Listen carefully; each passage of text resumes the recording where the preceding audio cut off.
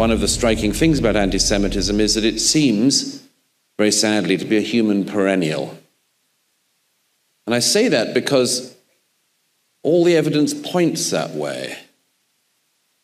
It's also a shapeshifter. It's probably the greatest shapeshifter in history.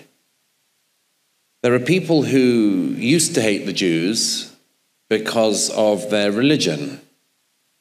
And then at some point it became less acceptable to hate people because of their religion. And then the Jews were hated because of their race.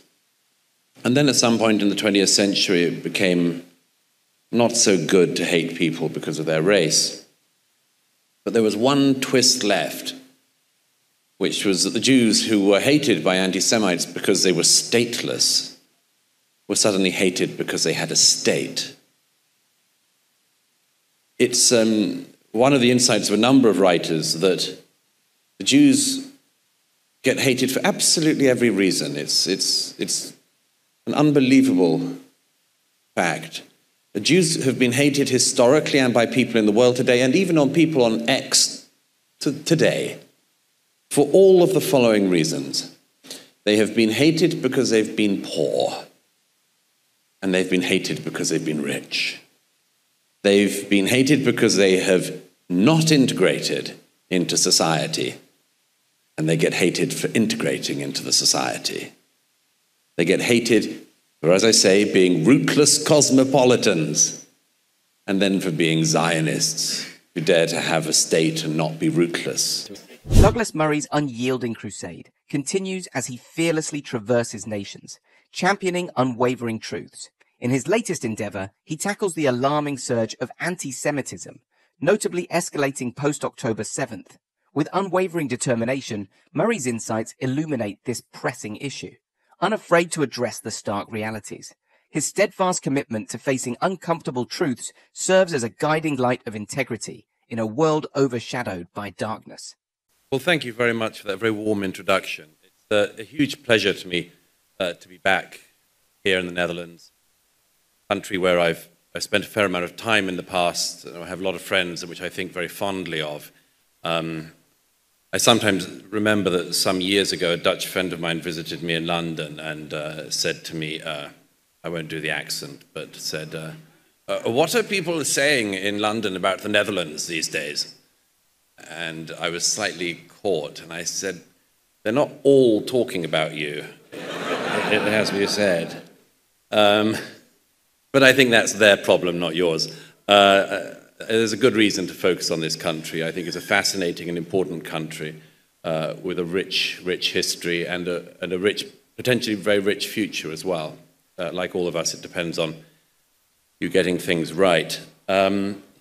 But I wanted to talk tonight about the subject of anti-Semitism. And let me start with relatively recent events. After the nature of the October the 7th attacks became clear, I said that there are some times in your life when a flare goes up and you can see everybody exactly where they are. Everyone is caught exactly where they're standing. I thought that in part because I was in New York on the 7th, and the next day, the 8th, there was a protest immediately planned in Times Square. It wasn't a protest in support of the Israelis who had already been massacred. It wasn't even a protest against, war. It was a protest in favor of the ongoing massacres, where people were waving banners, celebrating atrocities which were still going on. And I thought then, well, I have to go to Israel as soon as I can in order to see this for myself, because it was my belief then, as it is now, that not only was this a moment when you would see everyone where they were, but that several things would happen. One was what I described as Holocaust denial in real time, where even as the atrocities were still going on, people were saying they hadn't happened, or that the Israelis had carried them out. There was a huge debate in the early weeks about whether or not the Israelis should release the footage that Hamas filmed themselves. And by the way, you've got to have a particularly perverted mind to believe that the Israelis made Hamas take the GoPro footage of the thing. Douglas Murray's staunch stance on anti-Semitism deserves unyielding support. His observations of the October 7th attacks, especially the displays of support for ongoing massacres, reveal the stark reality of modern anti-Semitism. Murray rightly points out the disturbing trend of Holocaust denial happening in real time, a despicable act that demands immediate condemnation. Should we tolerate such blatant atrocities and deceit, or adamantly stand against them? The striking thing about all of the footage from the 7th, from the Hamas terrorists, is that they were wildly proud of their achievements.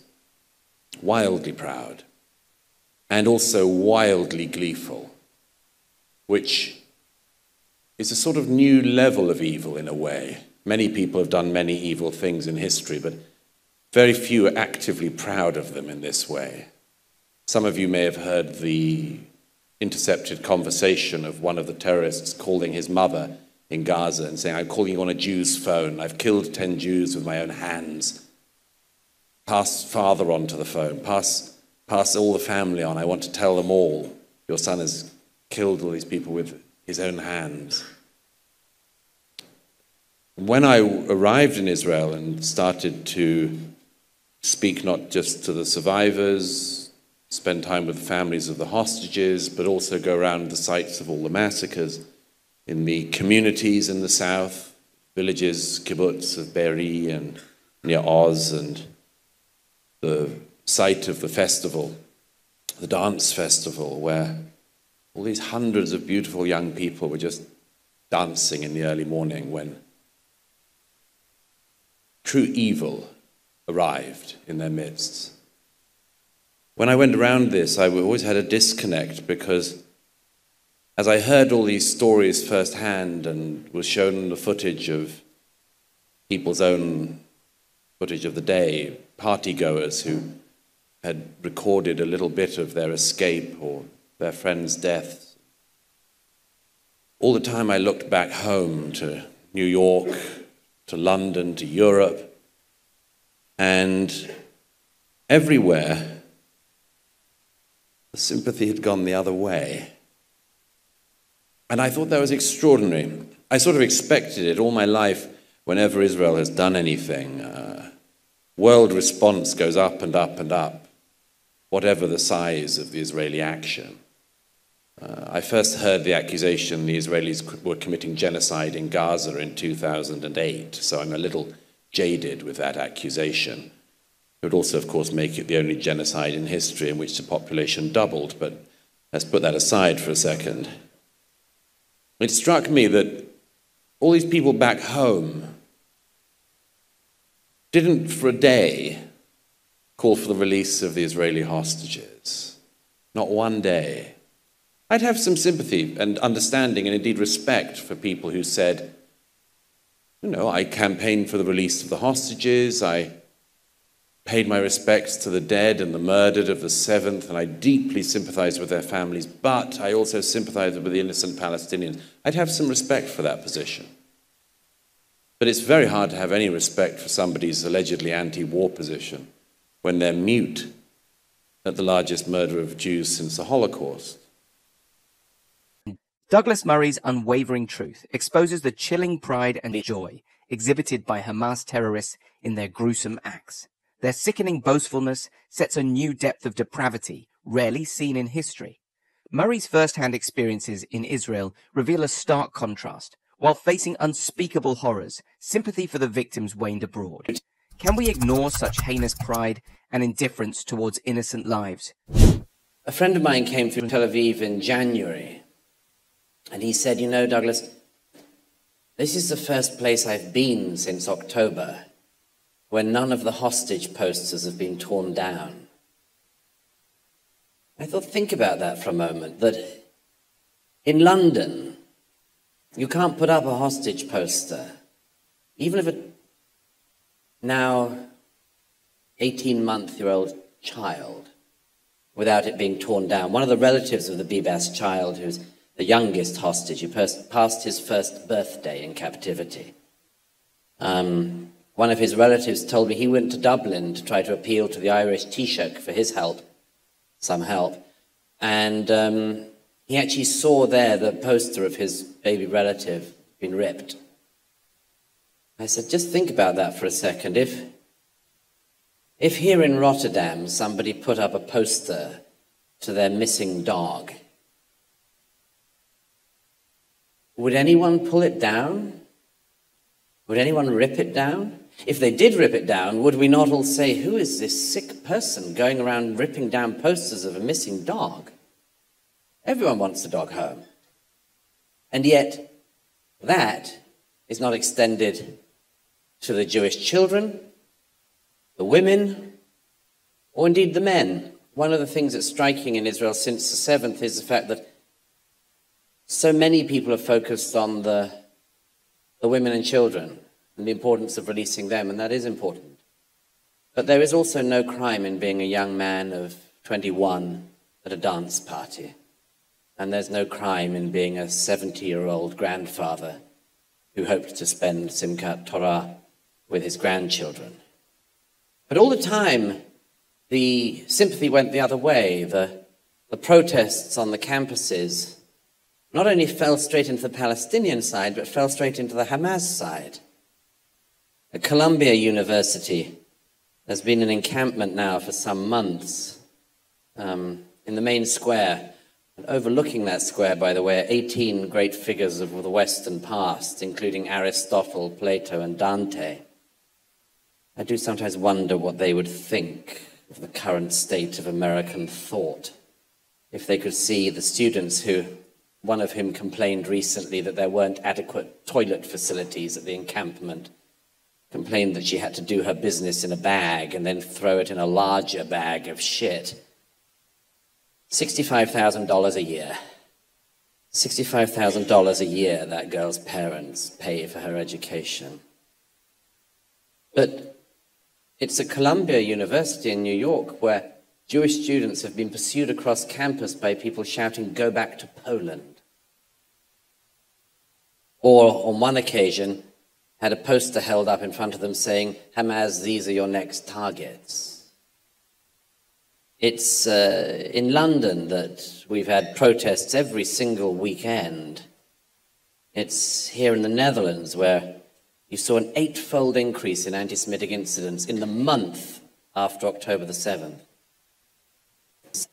Douglas Murray is completely right. Londoners tear down children's hostage posters, but would we allow posters of missing dogs to be torn in Rotterdam?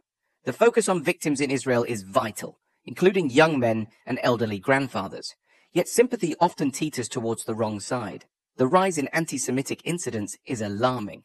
How can we ignore such blatant injustice? And it does bear dwelling on for a second that. I wonder if it was any other group in society who had suffered such a barbaric outburst, if the public would so strongly turn on the victims. It's hard to imagine. There was a maniac in America a few years ago, a white supremacist, who went into a church in the South, a black church, and gunned down these innocent Christian worshippers. And, you know, nobody in the United States of America or anywhere around the world said, well, you know, it's possible he was provoked into it. No, everyone's sympathy is with these poor families who had to go through this horrific incident. And it's the same with any other group in society, except with the Jews. It's even, I think, to the shame of this country when a Holocaust museum is opened in Amsterdam and a Holocaust survivor is photographed rushing past an angry mob screaming at him and his grandson. Douglas Murray's words hit hard with undeniable truth. He rightly exposed society's double standards when it comes to the Jewish community. Imagine if any other group faced the barbarity the Jews have endured. would people still shift blame to the victims? Remember the chilling attack on a black church by a white supremacist? The world united in condemnation. Why the exception when it's about the Jews? And one of the ways, I submit, that you can tell that somebody hasn't thought about anti-Semitism at all is if they say something like the following: anti-Semitism must be eradicated once and for all. The former Labour leader, Jeremy Corbyn, occasionally used to say this. He is an anti-Semite. But he used to occasionally say, that's why anti-Semitism, racism, and all other forms of hate must be eradicated once and for all. And I used to say, that shows you've never thought about the matter. I'd submit that one of the striking things about anti-Semitism is that it seems, very sadly, to be a human perennial. And I say that because all the evidence points that way. It's also a shapeshifter. It's probably the greatest shapeshifter in history. There are people who used to hate the Jews because of their religion. And then at some point it became less acceptable to hate people because of their religion. And then the Jews were hated because of their race. And then at some point in the 20th century it became not so good to hate people because of their race. But there was one twist left, which was that the Jews who were hated by anti-Semites because they were stateless were suddenly hated because they had a state. It's one of the insights of a number of writers that the Jews get hated for absolutely every reason. It's an unbelievable fact. The Jews have been hated historically and by people in the world today, and even on people on X today, for all of the following reasons. They have been hated because they've been poor, and they've been hated because they've been rich. They've been hated because they have not integrated into society, and they get hated for integrating into the society. They get hated for, as I say, being rootless cosmopolitans, and then for being Zionists who dare to have a state and not be rootless. Vasily Grossman. Douglas Murray is absolutely right in his stark assessment of anti-Semitism. The hatred towards Jews has taken many forms throughout history, morphing to fit societal norms. From religious persecution to racial prejudice, the Jews have faced enmity for merely existing. Anti-Semitism, a relentless shapeshifter, proves its deep-rooted nature.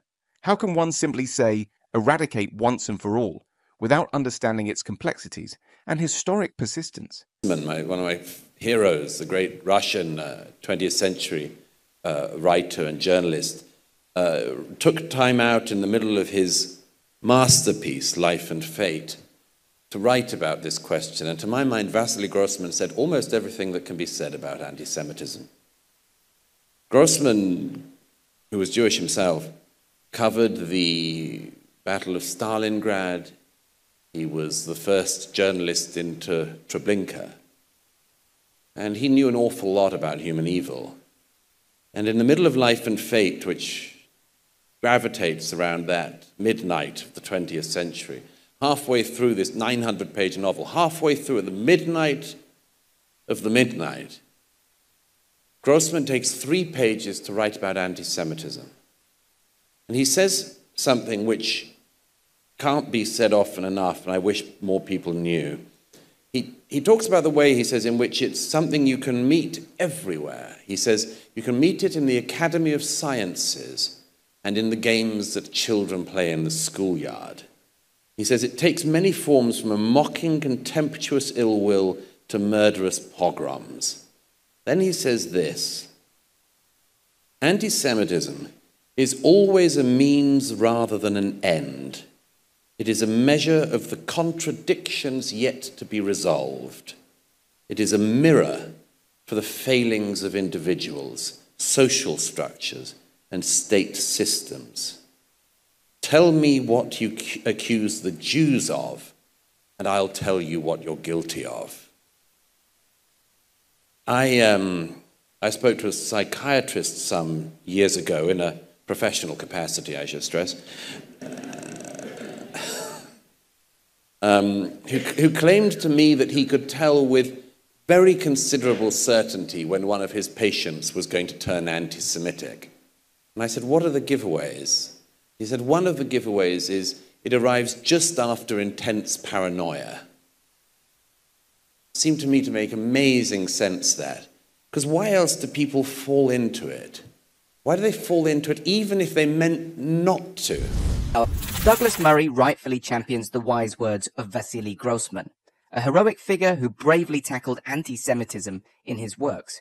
Grossman, a Jew who witnessed the horrors of human evil in wartime, dissected anti-Semitism brilliantly. He highlighted how this hatred seeps into every aspect of society, from academia to children's games, manifesting in various insidious forms. It's not just an ideology. It's a reflection of deeper unresolved issues within individuals and societies. Story that Paul Berman writes about in his book called Power and the Idealists, which has the rather off-putting subtitle, Or the Strange Passion of Joschka Fischer. Not everyone wants to know about the passions of Joschka Fischer, but it's a magnificent work of intellectual history.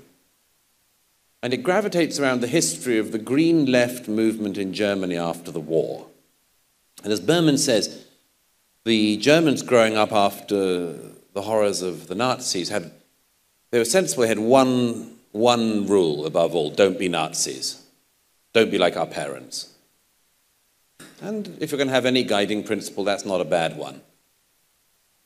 But Berman shows how this generation, some of whom were flatmates of the future German foreign minister, in the 1950s were still holding to this light. Don't be Nazis. Don't do what our parents did.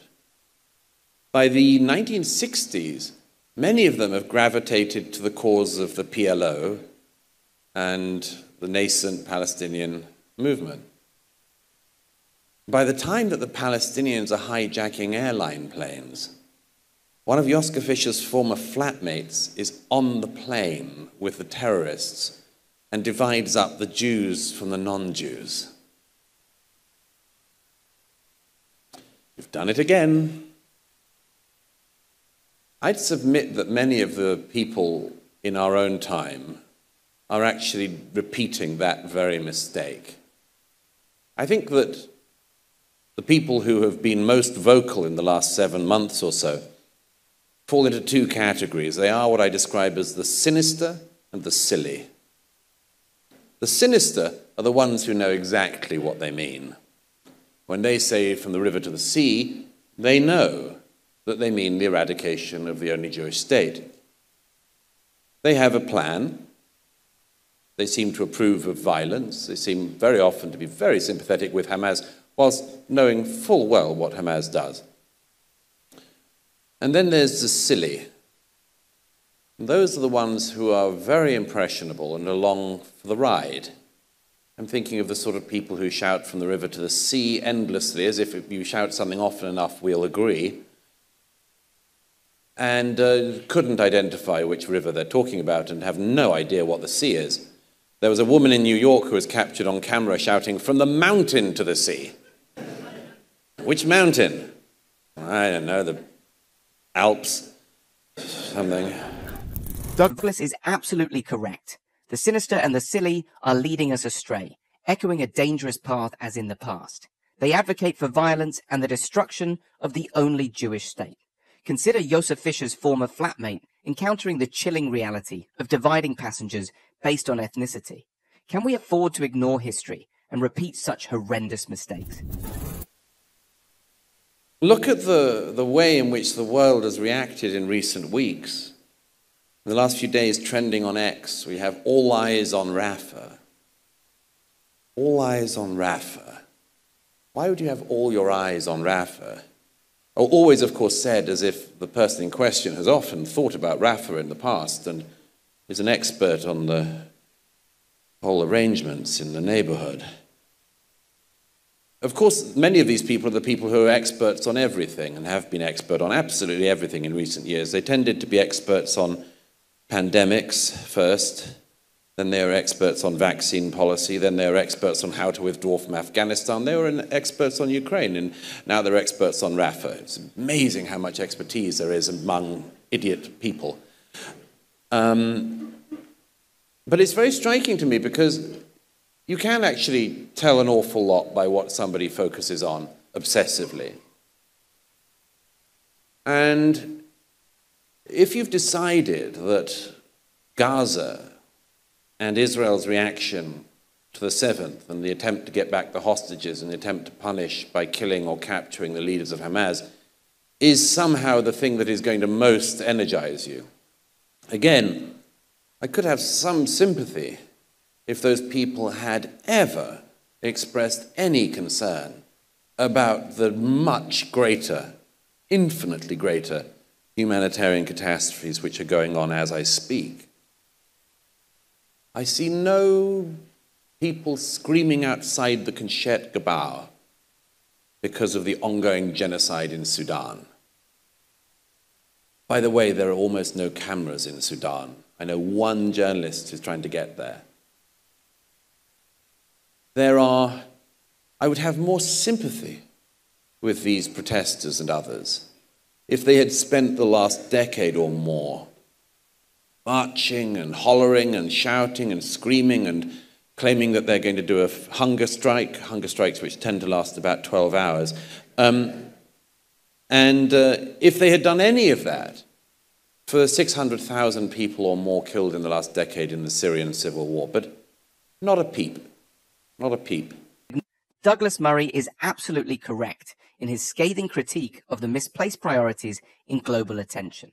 The focus on trivial matters while ignoring severe humanitarian crises like the ongoing genocide in Sudan is disgraceful.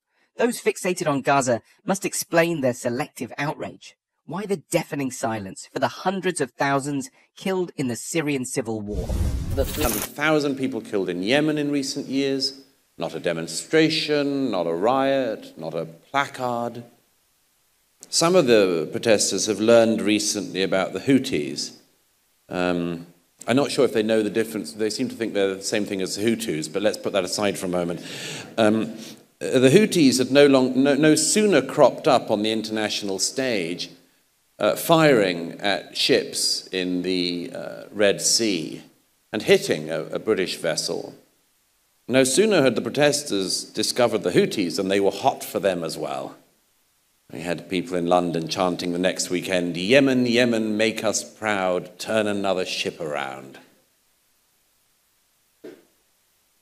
Imagine just finding out about a terrorist movement and knowing, yep, those are my guys.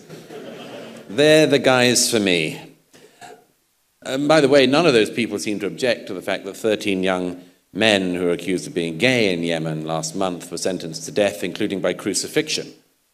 Extraordinary thought that, again, an extraordinary place you can come to where you decide, I'm for anyone so long as they're against us.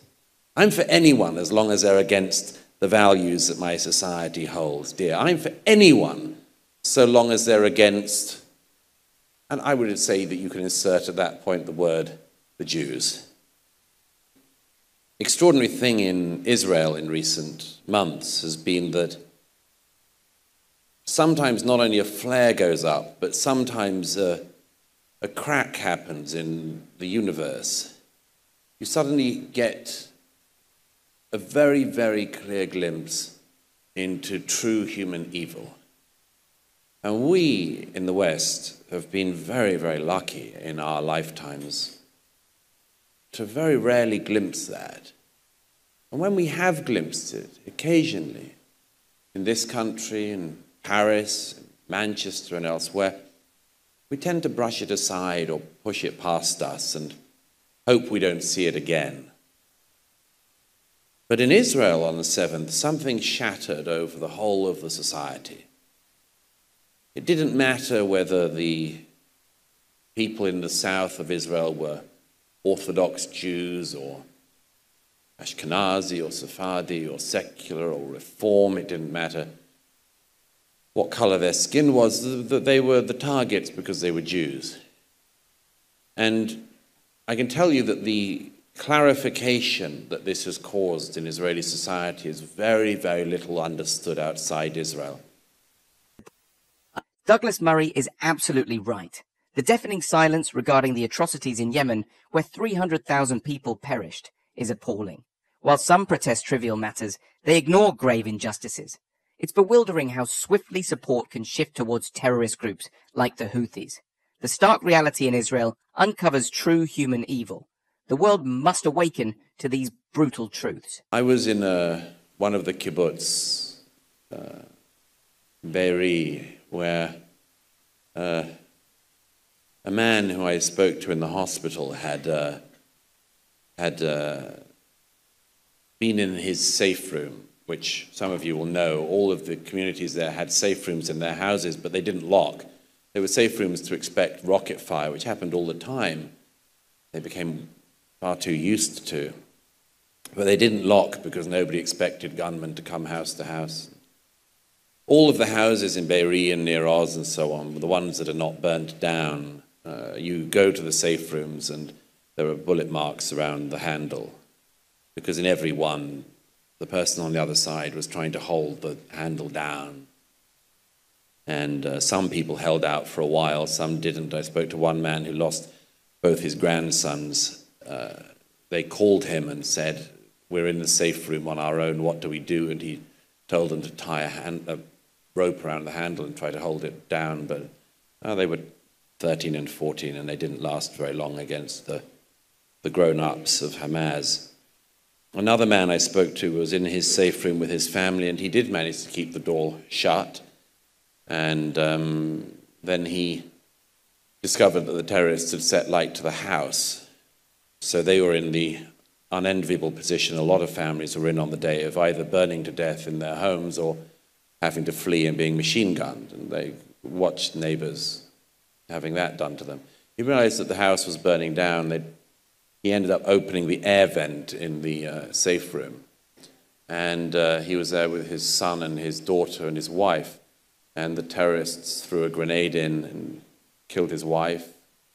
And then a gun came through and shot his son in both sides of his chest. And he bled out in front of his sister and father. And his father, who lost his legs in this, I spoke to in the hospital. And he said, "You know, Douglas, I was a leftist all my life." Now, this isn't to make a political point, but it's to say many of these people in the communities that were most affected were people who did everything they could in their lives to live in peace with their Palestinian neighbors. They had people who drove Palestinian children to Israeli hospitals to get treatment. There was one woman of 74 who did that every single week, and she was killed and burnt in her home by Hamas. There were people who employed Palestinian workers from Gaza because they desperately dreamed of the day when they could live in peace with their Palestinian neighbors, only to find that when the terrorists came to their communities, these people they thought were their friends in many cases had given to Hamas the complete maps of where to go and when in the communities. About 20 kilometers from the Gaza border, there's a town called Ofakim.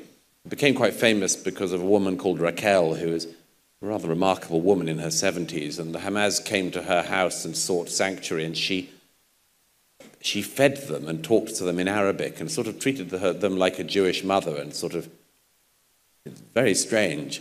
And sometime at the very end of the day, she managed to get out of her house, and there was a massive firefight, and she walked out into the street and met a policeman who said, "We know there are 14 terrorists who've come into our community, but we've only found 13. She said, "Oh yes, there's one in my cupboard." But in Ofakim, one of the survivors showed me, who was a member of the Knesset, a member of parliament, showed me the map of one of the terrorists got from the body, and it showed his house on the map.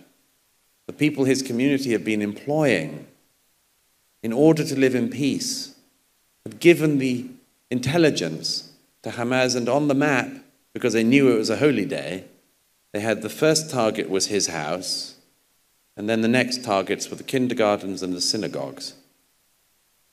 It really does take something to regard the people who dreamed these dreams of peace as the victimizers and Hamas as somehow the victims.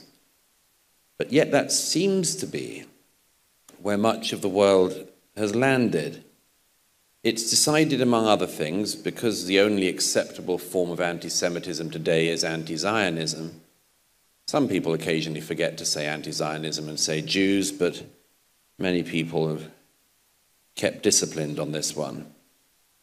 Many people seem to claim that Israel, in response to a massacre like the 7th, should either do nothing or should act on the advice of a few online Twitter warriors. It's a very curious thing, this. I've been to Gaza quite a lot in recent months, and if you see the IDF in action, it's a form of discipline in an army I've never seen in any other war. They know, every single young man and woman in Gaza knows their terms of operation, and much of this is house-to-house fighting of an unbelievably difficult kind. 1 in every 2 houses in Gaza as a whole has arms dumps of some kind.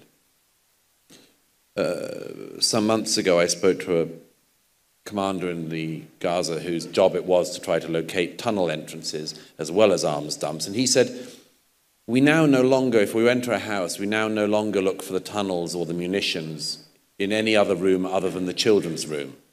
So we go straight to the children's room. And you turn over the cot and you'll find a rocket-propelled grenade or a tunnel entrance. And many of these tunnel entrances are booby-trapped, and Israel has lost a lot of young soldiers in precisely those circumstances. It's lost soldiers because very often, as any soldier will tell you, a group of civilians come out with their hands raised, and then from the middle of the civilians come a few Hamas gunmen. Douglas Murray is absolutely right. Consider the bravery of a woman from Ofakim who faced Hamas terrorists but still helped. Hamas uses civilians as human shields, showing their barbarity. Israel's actions are a result of defense against these threats. Yet the world condemns Israel. Isn't it unjust to vilify Israel for protecting itself from terrorists? A few days ago, the whole world was obsessed with what they reported on the news as being an Israeli bombing of a refugee camp. Most of the news that reported that did not report that instead of the Israelis being wildly keen on just bombing refugee camps, and why would they want to do that? The attack in question came because Hamas, in their infinite care for civilian Palestinian human life, launched a set of rockets at Tel Aviv from between the tents that Palestinians were in. And the Israelis struck the launch site, and it turned out that Hamas was using it also as a munitions dump, so there was a secondary explosion. But if you look at much of the world press, and from what I can see, even the Dutch press, they only report that first thing. They only say Israelis have struck a refugee camp. It was the same at the beginning of the war. I was by the Shifa hospital when that was the focus of the world's attention. It took Israel months to identify just how many people were murdered on the 7th. But amazingly, Hamas can come up with round figures very swiftly. And there was an explosion near the Shifa hospital, which is actually not a hospital, it's more of an arms control dump and also an interrogation system. And there was a bomb there, and all the world's press said, within minutes, Israel bombs the Shifa hospital. And again, said, well, what monsters would do this? What monsters would attack a hospital? First of all, of course, as I say, it's not a hospital, it's a command headquarters, but it took days and weeks, even the press who had reported that first incident, to say, actually, it was a rocket fired by Islamic Jihad in the Gaza, which, like quite a lot of their rockets, fell short and landed in the car park. But Hamas immediately said at the time, 500 people have been killed. And the world reported this number. Not only was the story false, the numbers false, the whole thing was a crock. But as Mark Twain famously said, sometimes a lie can get all the way around the world before the truth can even get its boots on. One of the reasons I think, by the way, we should mind about this is because if Israel is not allowed to fight a war of self-defense in order to recapture its stolen civilians, then down the road, neither will a country like this one or a country like mine. Douglas Murray rightly exposed the media's bias in the Israeli-Palestinian conflict. The recent bombing was a necessary response to Hamas using civilians as shields. The truth was obscured as the world condemned Israel without context. Misinformation like this endangers true justice and self-defense rights globally. Should countries not defend their people from such manipulation and danger? Think about it. Deemed unacceptable to want to reclaim your citizens and want to punish people who wish to destroy you, then we are all going to be in a great deal of trouble next. If you do the math, the equivalent of the 7th would be somewhere in the region of 3,000 Dutch civilians being killed in one day, and some 700 stolen into captivity. I think very highly of this country, but I would like to think that if that happened here, your country and your government would not sit back with equanimity and simply allow that not to be responded to. And if there were an organization or an entity anywhere in the world so mad as to want the destruction and murder of the entire population of this country, I would expect you to have not just the world's sympathy, but the world's support if you decided that that was something you could not live with. That's why I think that the ability of Israel to fight wars is also the ability of our own to fight wars. But that's not the only reason, of course, to be concerned about this subject which we are gathered here today to discuss, and I'm looking forward to questions in a second. Perhaps above all else, the reason why anti-Semitism is an issue that needs to be discussed and thought about is because, of course, as all historians know, it is the most reliable precursor, the most reliable guide. If anti-Semitism flares up in a society and is tolerated, and Jews can't go safely down the streets of cities like this one, it is the sign that the society is in decay and that everybody else will be next. The curse of the Jewish people is to be the canary in this coal mine, but the world's desire to shoot the canary seems to me to be perverse, at any rate. There's a lot to unpack, and I'm looking forward to your questions the rest of this evening. So thank you.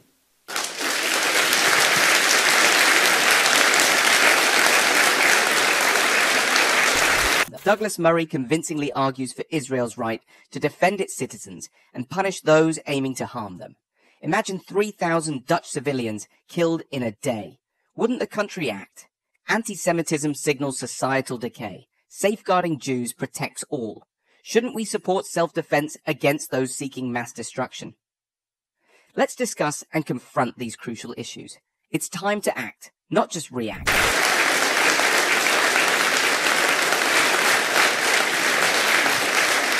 Thank you, Douglas.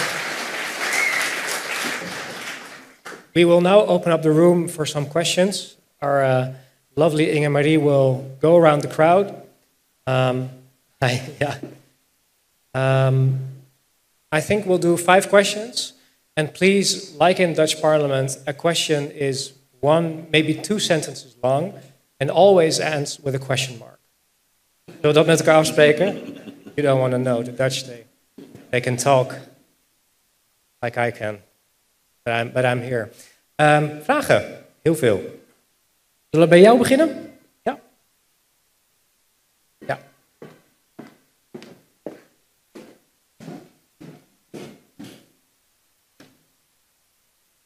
Hello.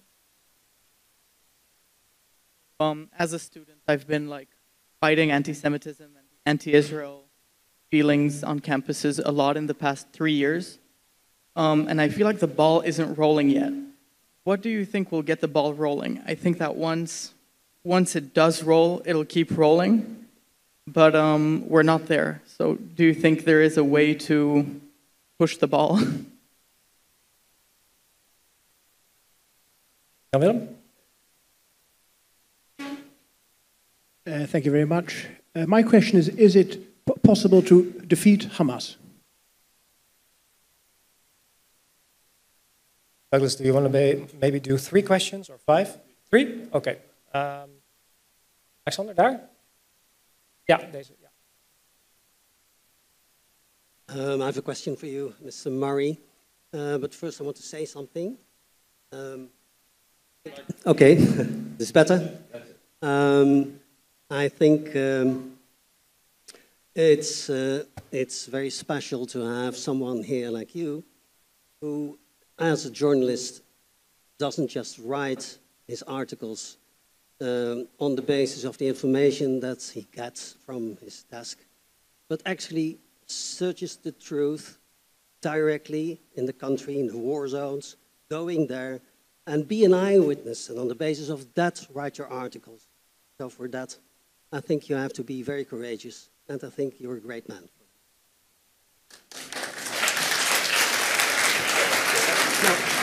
Now my question.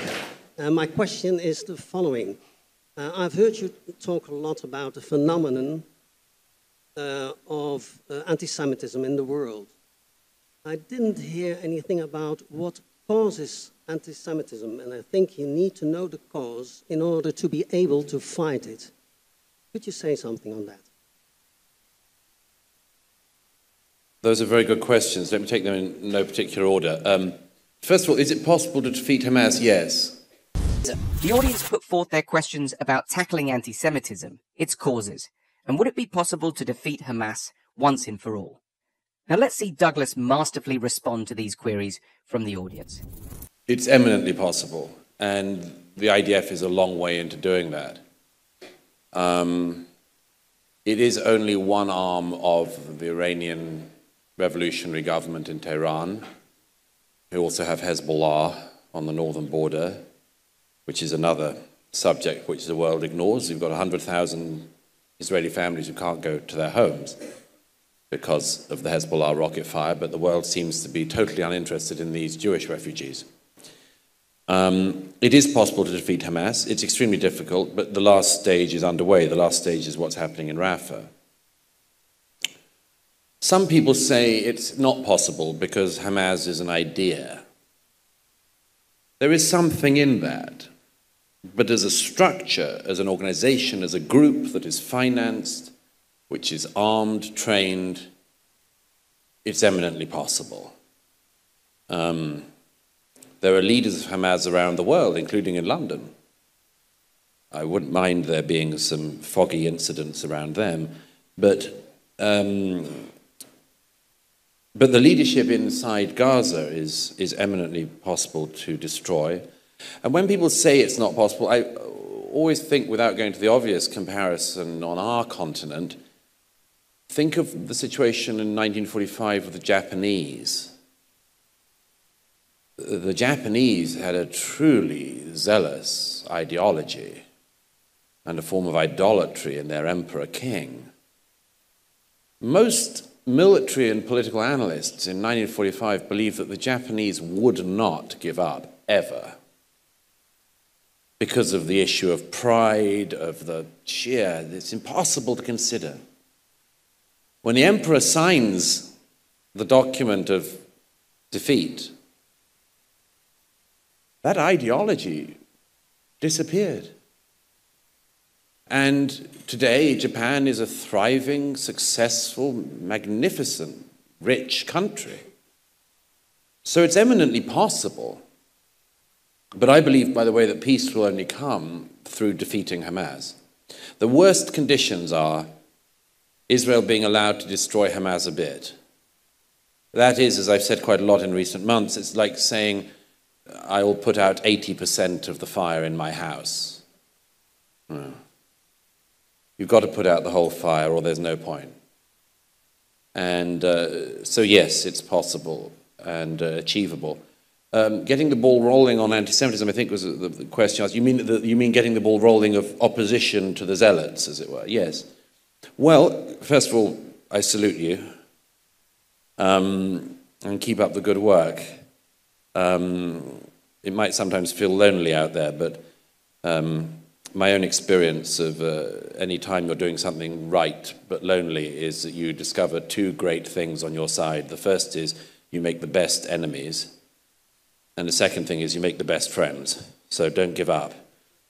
In terms of getting the ball rolling, I would definitely divide your time adequately. Don't deal with the people who are, full-on Hamas. Absolutely correct. Douglas Murray shatters illusions about Hamas. Defeating them is tough, but very possible, just as Japan's transformation showed. Hamas must be dismantled for lasting peace. Disregarding Israeli families terrorized by Hezbollah is appalling. It's time to finish the job. Do you agree that total victory is the only true path to peace and justice? Let's act decisively. Full-on Hamas. They're kind of unlikely to be persuaded at this time. But there are obviously a very, very large number of your contemporaries who are just very, very misguided. Now, they've been taught into that position, but that means they can be taught out of it. I have a sometimes forgiving spirit, which suggests that certainly if you're about the age of 20, you should be allowed to be stupid for a while. If you're 30 and you're still stupid, we've got a problem, Houston. But speak to the people who you think can be. And also, of course, a great thing is they operate by shame. And shame can be applied back to them. As for the gentleman there, thank you for your kind words. I do take the rather unfashionable position of a journalist in actually going to the places I'm writing about. But you asked the source. I mean, when I described anti-Semitism as a shapeshifter, I tried to explain the fact that in a way the source is so amorphous it's very hard to pin down. If I had one thing that I would tie it down to very, very often, it's envy. Shirk wrote a great book about this in the 20th century, but envy is an extraordinarily deep human emotion, and again, ineradicable. Think of all of the anti-Semites across Europe in the past. So often it was envy. Envy that the Jews had the money, for instance. Envy of the idea that Jews had some access in society. Imagine what it's like for anyone in a country neighboring Israel. There are dozens and dozens of countries in the region which have Muslim Islamic governments of some kind.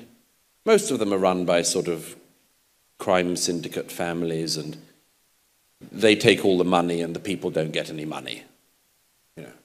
Like if you go to a country in North Africa, as many of you will have done, you see these societies that have so much potential, and the potential is squashed out of people. You see young men hanging around the souk with nothing to do, no job prospects. And then this country emerges. It's re-established in 1948, and within one generation is this miracle. And a country with no oil, and Moses also found a country with no water, which somebody should have pointed out. It's very annoying. It makes life a lot easier if you have water. This country with no oil and no water goes on to be this magnificent success story in the Middle East. And then it has high tech. And it has a standard of living many times higher than that of its neighbors. And if you're a young man living in Jordan or Egypt, Douglas Murray's insight in the interview resonates with a brutal truth. Envy often drives hatred, like anti-Semitism. Envy of Jewish success has fueled historical prejudices. Look at the contrast. neighboring countries squander potential while Israel thrives. Envy blinds many to see Israel's achievements, dismissing the hard work and resilience behind it. Shouldn't envy be replaced with admiration and motivation?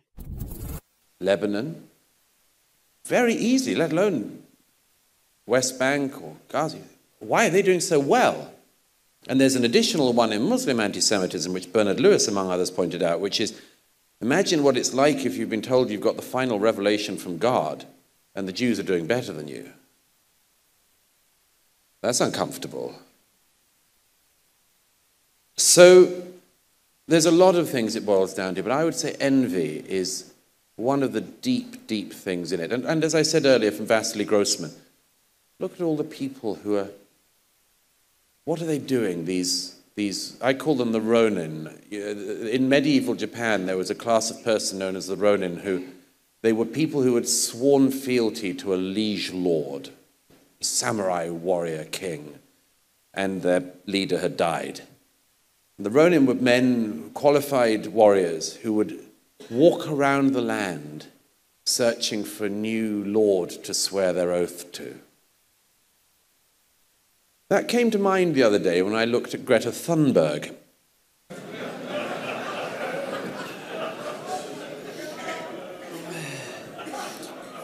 She, a few years ago, she came to some prominence because something that made me understand medieval Europe a bit better is when somebody from a country in the north with blazing eyes, a child, tells you you're all going to burn. I think, wow. That makes me understand the Middle Ages a little bit better. But first of all, she was for the green thing, and now she's still with the colour green, so you've got to give her some consistency. But now it's Hamas. Where did it end up that Greta Thunberg, trying to save us from fossil fuels, would end up in a square in Sweden screaming at a beautiful young Jewish singer? Only a lost soul, desperately staggering around the land, looking for purpose. Maybe her purpose should be found elsewhere or be better directed.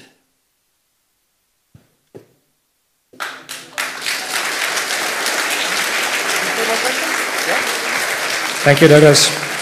We'll do one more set with 3 questions. Yeah, right there. And then you, sir. Okay, and Marcus, there. And please keep them short, guys. Keep them short. Thank you very much. My name is Marcus. I have a question. You see certain countries in Europe which are very much fanatical against Israel lately, and it comes partly from the old Catholic anti-Semitism. I'm talking about Spain, Ireland, and to a lesser extent Norway. And my question is, you have now a division in Europe between these countries fiercely supporting, basically Hamas, and other countries which are opposing this. So you have 2 camps in Europe. My question is, how do you think that is going to evolve in the coming time? Douglas Murray's insights are undeniably incisive. He accurately highlights the uncomfortable truth of envy-fueling anti-Semitism, echoed by Bernard Lewis. When those believing in a final divine revelation witness Jews excelling, discomfort ensues. Murray's sharp analysis mirrors real-world cases, like the stark prosperity comparison between young men in Muslim-majority nations and Israel. Can we afford to ignore this searing reality? Hey, thank you so much for being here. I really admire you, and thank you. My question is this. I want to address the big elephant in the room, the Islamic regime in Iran. I am originally from Iran.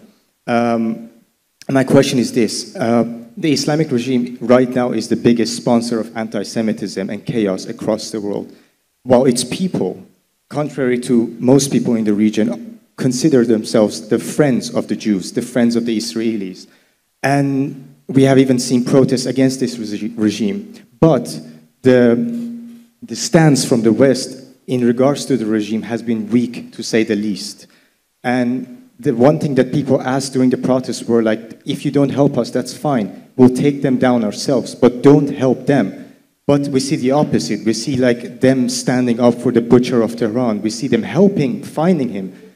So my question is, what is to be done on the side of the West, and what is to be done on our side, on the Iranian side, to get rid of this, the largest source, in my opinion, of anti-Semitism? Thank you. Okay, one more for this set.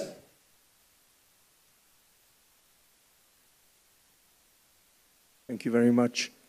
Would you agree, Mr. Murray, that the current wave of anti-Semitism is based on the fallacy that the State of Israel was founded on a nation called Palestine, which never existed as such? And would you then, if you agree, join me in no longer using the fallacious words Palestinians, Palestine, pro-Palestinian protest, which all seem to perpetuate the myth that Jews are villains who steal other people's countries? Yes, that's a very brilliant point. And The audience continues to put forth questions for Douglas to answer. Now let's hear it from Douglas. And you're right, and it's very important. The world didn't ever talk about Palestinians as such until around 1964, as you know. It sort of, and then it really came in after 67 and 73. They were called the Arabs, and I mean, the Palestinian peoples are a set of tribes and families, and I have a friend who was born in Gaza in the time when Egypt ran it, and she was an Egyptian. She wasn't a Palestinian. She isn't a Palestinian. And yes, the development of the idea of the Palestinian people, which is a misnomer in my view, was because it made the Jews the usurpers and it made the Jews the overlords. And it's very, very interesting because it was a brilliant, brilliant tactic to do that. Now you also get the one where people claim that the Jews sort of just arrived from Europe and had no historic connection with this land, and you know, you get the churches are responsible for much of this in the West. They do all these things like Jesus was a Palestinian. You know. It's not a very accurate reading of the text, but yes, it is enormously dangerous because it also plays into the thing which is the ideology of our time that's spilt out from the idiots in American campuses all over the place. As my friend Andrew Sullivan said, we all live on campus now, regrettably. And that is the idea that the whole world, and it just came from America, this idea, the whole world can be divided into victim and victimizer, oppressor and oppressed, colonizer and colonized, and so on and so on and so on. And of course, it's a totally inadequate way to understand America, but to try to impose that on the Middle East and on the Israeli-Palestinian question, the Israeli-Arab question, is quite wrong. The Iranian regime, I'm so glad you asked that. This is a very big one, isn't it? I mean, I agree with you. Everything one hears from the people of Iran is to wish to live in peace. And of course, the regime wants exactly the opposite. The problem of the regime in Tehran is such a serious one. I mean, by the end of Trump's presidency, whatever one thinks of him, and you may have noticed there are some criticisms that can be leveled, whatever you think of him, he did actually bring the mullahs to their knees financially. And that had some good consequences. And I think would encourage the people to take back their country from this vile regime. Again, I mean, it's astonishing. Just yesterday or the day before, the Supreme Leader sent out this message of thanks to American students for turning out on campus on the side of the Palestinians.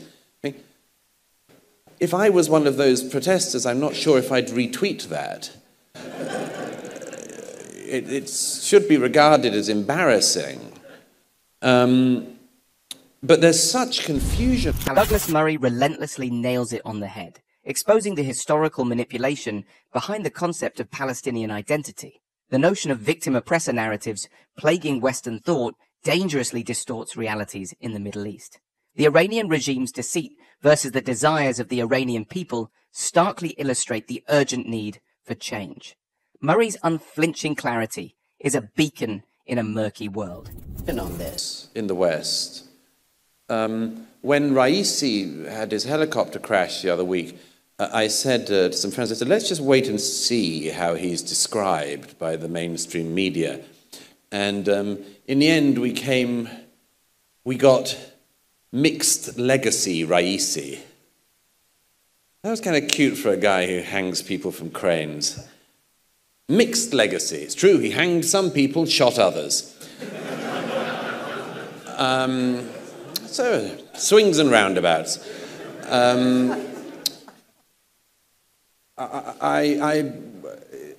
amazed by those ones. I keep a record of the way in which you can flex somebody's reputation by just that one term. My friend Jordan Peterson is always described as controversial Professor Jordan Peterson. I knew that it wouldn't be controversial leader Raisi. No, mixed legacy.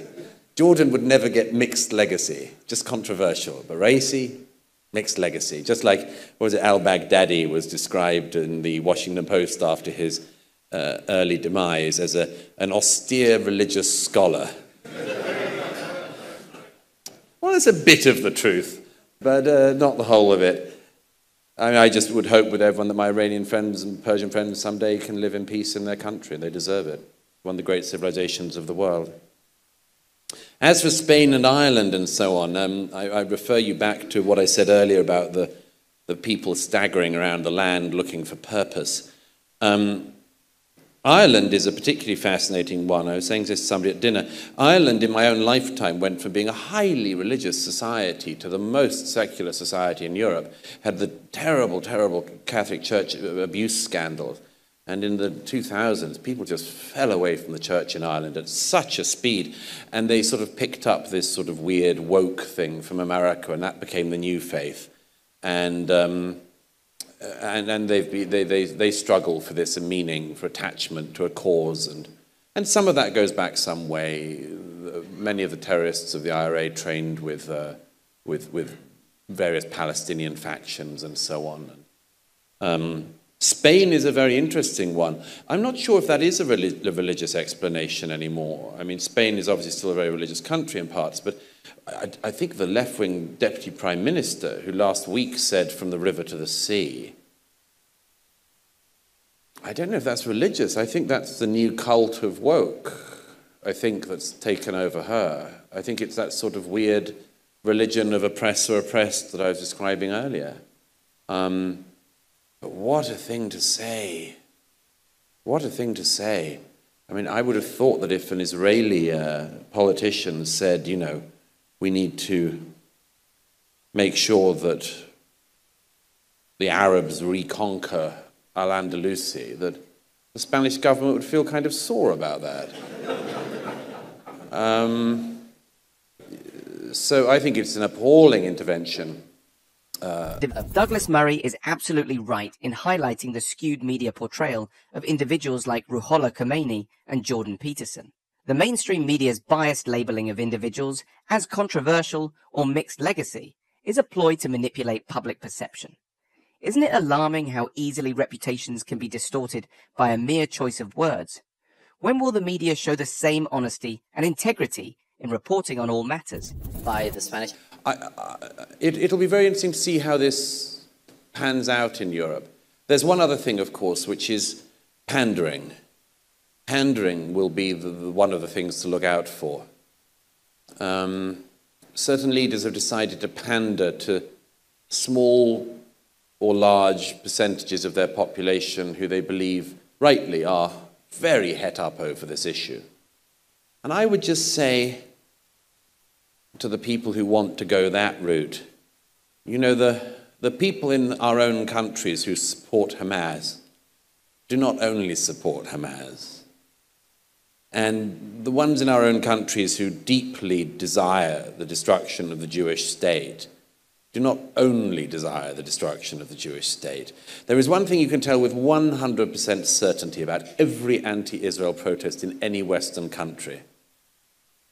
They never have the flag of the country they're in anywhere in evidence. They never sing the national anthem of the country they're in. They always, in fact, hate the country they're in. The protesters in America who hate Israel hate the American flag. I was speaking at a commencement address the other day, an alternative commencement address for some of the poor students of a university in America that weren't allowed their commencement because of protests. And he had fought for the American army. He'd fought in the American army in Afghanistan and Iraq.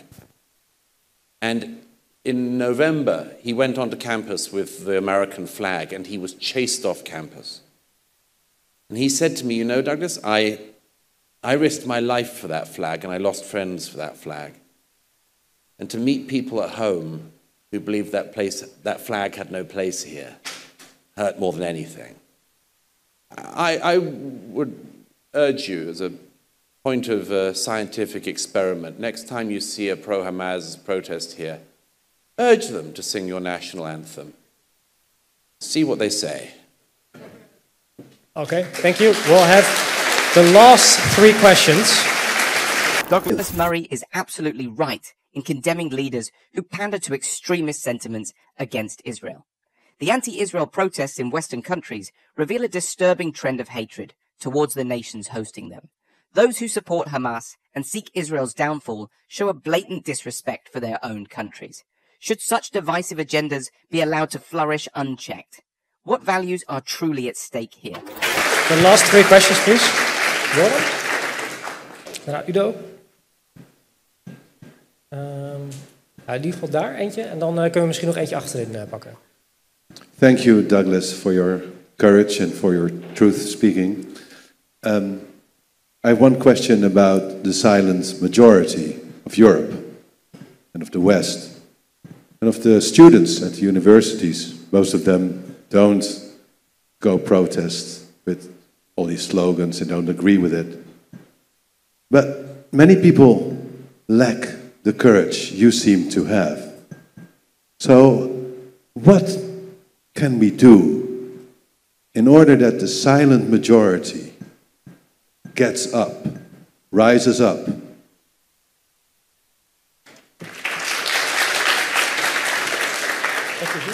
En dan één daarna nog eentje achter. Thank you very much. It seems to me that after your visit in Israel, you are a little bit more positive about defending Western values. And how do you think about Europe defending Western values? Because it seems to me we are highly divided countries. Thank you. Daar, ja, kun je misschien even gaan staan?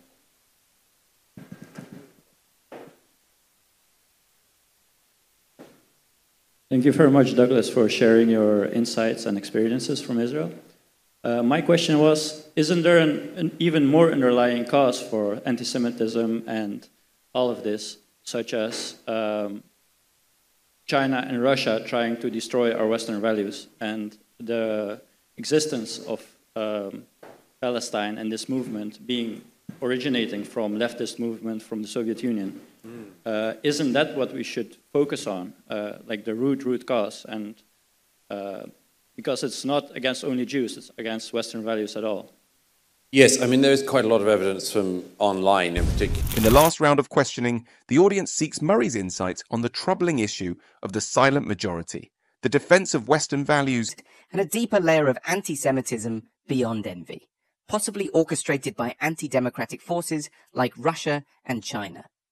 Murray is called upon to illuminate these critical topics, shedding light on the complex web of global dynamics at play. Of the way in which various of our competitors and opponents like to help us in our own derangement. It's very convenient for the Chinese Communist Party that, you know, everyone in the West is trying to work out what a woman is. at the same time as they're taking over Africa. It's very useful for them. And if I were them, I'd push that as well. But what do you do about gender-neutral toilets? Meanwhile, they take over Congo. You know, it's a neat move, that. And there's certainly evidence that some of these protest movements get encouragement, certainly, and some false information definitely gets spun around. TikTok's a very interesting one in this war, that there was clearly a switch flipped early on in the war that meant that like 95% of the accounts suddenly were anti-Israel. And that's the Chinese Communist Party playing their tricks. They know they know that it's deranging to Westerners, and that's good for them. They love that. But yes, it's a very important point. The silent majority is a very, very difficult one, that. I've been told all my life about the silent majority, and I believe in them, but I wish they wouldn't be so damn silent. But I do believe in a decency and a common sense that is reclaimable. But it requires people to stand up. And you have had people who've done that in this country, at great expense and risk their own lives. You've had that. This country actually has produced for some years some pretty remarkable people from a wide array of backgrounds. And I think that this country should honor the courageous. I have one thing in particular which I would say that, I mean, by the way, when you mention that most students don't agree with this, it's absolutely true. There was a poll out the other day that showed the amount you pay for your education versus the amount of protests on your campus. And the most elite, expensive institutions had the largest number of protests. And the ones that were sort of technical colleges, where people are actually learning something, no protests. Well, you know, I'm delighted to encourage that trend and to say, you know, if it might actually in future be for parents quite a useful guide. It would be for me if I was a parent sending a child to college. I think one of the things I would look at is, are students encouraged to waste their time shouting on campus to somebody who can't hear? And that would be one. Stop the war. Well, Benjamin Netanyahu isn't listening to students in Rotterdam. Who do you think you are? A narcissist? A bore? An ignoramus? What are you? And why have you been created? Not to be too harsh, but let me just finish on this one of positivity. Let me finish on this one of Douglas Murray rightly exposes how adversaries manipulate Western distractions for their gain. China's sly moves in Africa coincide with our baffling obsession over gender labels. While we ponder gender-neutral toilets, they conquer nations. Isn't it high time we awaken from this self-inflicted stupor and confront these strategic diversions head-on? The silent majority must find its voice against such cunning subversion. Positivity. You're quite right, sir. I do actually. I wrote a book some years ago, The Strange Death of Europe, which was about our continent. And in the years since, at various times, readers have said to me, you know, that was a very depressing book to read. And I said, yeah, you should have tried writing it. But there is a lot. There is a lot that is very troubling about Europe today, my own country included. A lot of deep, deep problems ahead, you know. When I see 100,000, 200,000 angry people, mainly Muslim, chanting through the streets of London, I don't think this is a problem for the Israelis. I think it's a problem for us. And I wish more people saw that. But just to end on this thought, you're right, actually. I have had a sort of certain injection of positivity, and I'll tell you why. It's because of the young Israelis. Older Israelis quite often used to say that the young generation had become weak, you know, that they'd sort of wanted to spend all their time on TikTok and Instagram. They all wanted to party in Tel Aviv. They'd become, weak. And it just isn't the case. They've been magnificent. And I see them in the field. These beautiful young women, 19, I saw recently, or some months ago, at the place where all of the cars from the Nova Festival, which had been burned out and shot at, or they'd all been brought to this one place so that the last of the body parts could be taken out. And this was being done by all these very special people who deal with the dead. And these young women of 19 were all there helping out. I could have cried when I said to them, how old are you? 19. Wow. Your contemporaries in America and Britain and Holland, they haven't seen a fraction of what you've seen. But that's your advantage. There was a young woman at a dinner in Tel Aviv some time ago who was sitting opposite me at dinner on a Friday night, and I said, "What do you do?" I said, "How old are you?" She said, "I'm 23. I said, "What do you do?" She said, "I'm an intelligence expert on Yemen."